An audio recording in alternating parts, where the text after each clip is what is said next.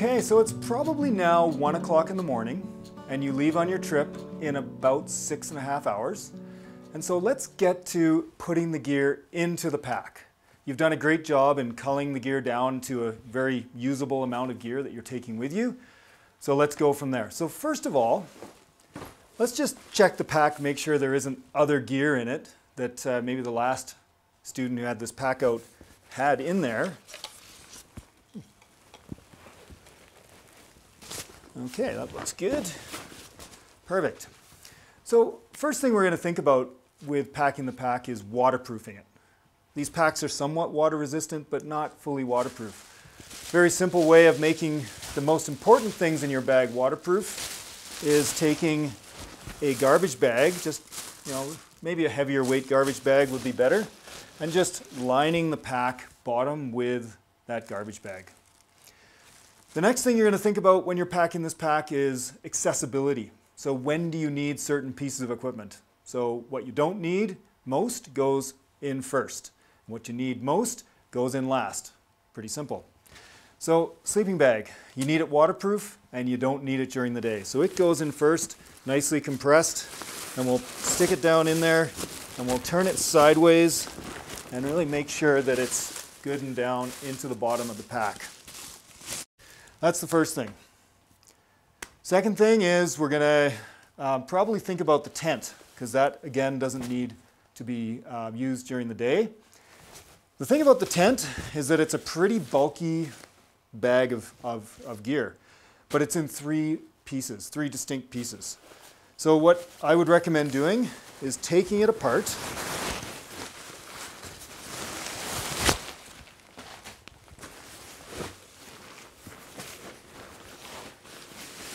taking one of the parts of the tent out, so maybe it's the fly, maybe it's the poles, maybe it's the actual tent body, and deciding who in your group takes what. So I'm going to take the fly, Angus is going to take the tent body, and maybe maybe the gnome will take the poles.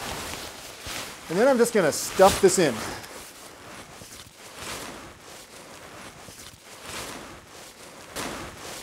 And in doing so, I'm thinking about another of the big issues with packing, which is density. So I'm trying to put that in and make it as dense as possible. So I'm stuffing it right down in there. I'm going to set the rest of the tent aside for Angus and the gnome. Next, we're going to move on to our base level clothing. This is the clothing that we do not want to get wet. So it's going to go right down inside the bottom of the pack and shoved into place. Again, as dense as possible. Okay, from there we can move into putting the stove and the fuel into the pack. The fuel, of course, you do not want inside the garbage bag. You want it on the outside. So it's going to go inside the pack and down the side. Just slide it in place and get it low in the pack, because if it does leak, you don't want it leaking on your food. So don't put the fuel up high in your pack. From there, we're going to move to the food, and we'll put that into the pack.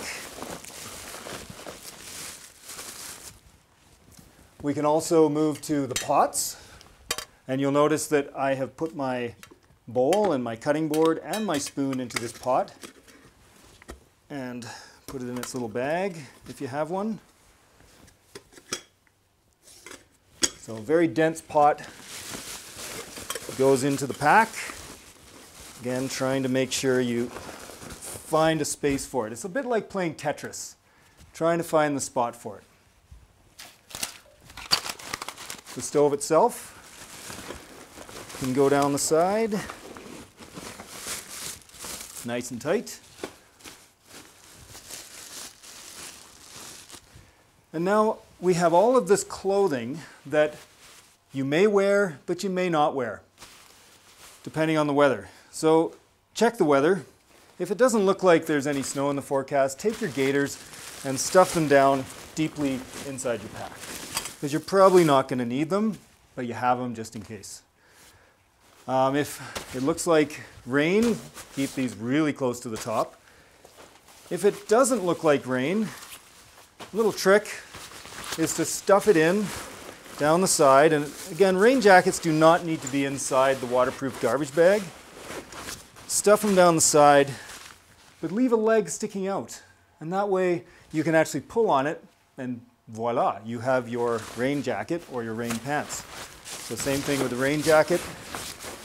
Stuff it down the side, leave a sleeve hanging out. Wind jacket, that can go in there somewhere as well. Your nice warm jacket, keep it somewhat close to the top.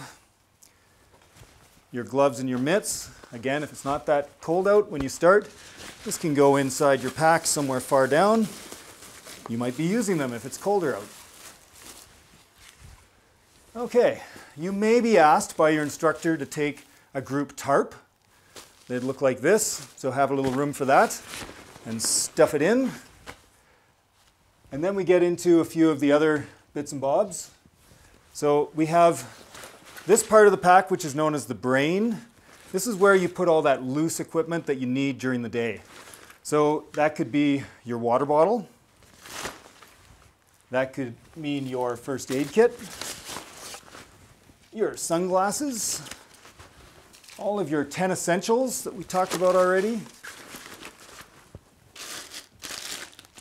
perhaps all your snacks and lunch for the day, but usually I'll keep one or two of them out because we can keep those even more accessible. Your toiletry kit can go in there, maybe even your toothbrush up in there, your map, and your logbook, and your sunscreen after you apply it. That can all go in there, and then let's just close that up. A couple more things to go inside. Could be your mug or your thermos. Maybe you want to fill it up with water or tea or coffee before you go. And now we have a few extra pieces of food that we can have handy. These packs have this very handy little pouch here that we can put that readily available grazing food so that you can eat as you go. So let's put those in like that, like so. Fleece jacket, again, can be stuffed in, making it as dense as possible, like so. Bear spray, if you are carrying bear spray, it needs to be accessible. So we're going to put it on our hip belt, like so. And that way, if we need it, we have it very handy. And then last but not least, we have the sleeping pad. If you're using one of these foam sleeping pads, they're quite bulky. Putting them inside the pack is quite difficult. So, show you how this goes on. So we're going to tighten up the pack, do it all up. Take our sleeping pad, put it over the top like so. Take the brain, go over the top, and then attach one side and attach the other side, and then just tighten it down so that everything fits nicely into place. If in fact you do need to bring the poles as well with you in your pack, you can put those on the outside of your pack. But if you do, make sure they are secured. So down inside this pocket here, like so. And then take this strap, undo it, and go through the webbing in the side of your poles, your pole bag. And that way it is secure and it will not fall off. You'll notice that the pack itself does not have a lot of equipment hanging on the outside, swinging around, which can fall off and get lost, or it can throw your balance off as you're hiking. So just keep it nice and mean and lean, and you'll look good in the photographs. Now we're at this stage, let's just talk about weight. So we want to think about weight distribution, which is where you put the heavy stuff in your pack. You don't want it too high, and you don't want it too low, so heavy stuff kind of right in the middle of your pack, close to your back. It's kind of the way to look at it. And then finally, overall weight of the backpack. You want to be comfortable on the trail. You don't want to feel like a pack mule. So about 25% of your body weight is where you want to try and shoot for your backpack.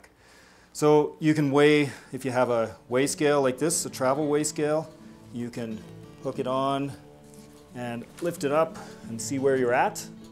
If you have a bathroom scale, just do the math, carry it onto the bathroom scale. 25%. Okay, I got my bag packed. I got about 5 minutes to meet the class before the trip. So next time I see you, we'll be setting up camp.